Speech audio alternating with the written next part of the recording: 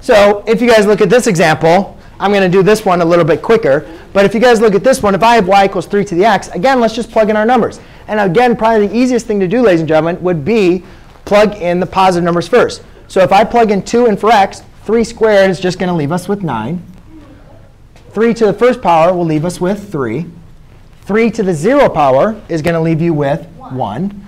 Negative 1, 3 to the negative first, is basically, again, the same thing as 1 over 3 to the first, right?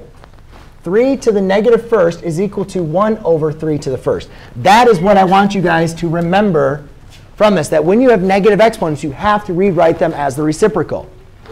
So 1 over 3 to the first power is 1/3. And then negative 2 would be 1/9.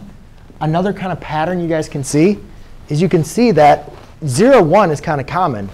And then you go to 3, the reciprocal. 9, the reciprocal. OK? So that's a little pattern I want you guys to kind of see.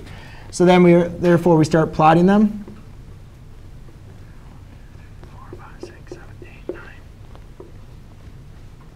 9. At 1 or negative 1 is 1/3. That's at 1/9. OK. So now that we have graphed these, there's a couple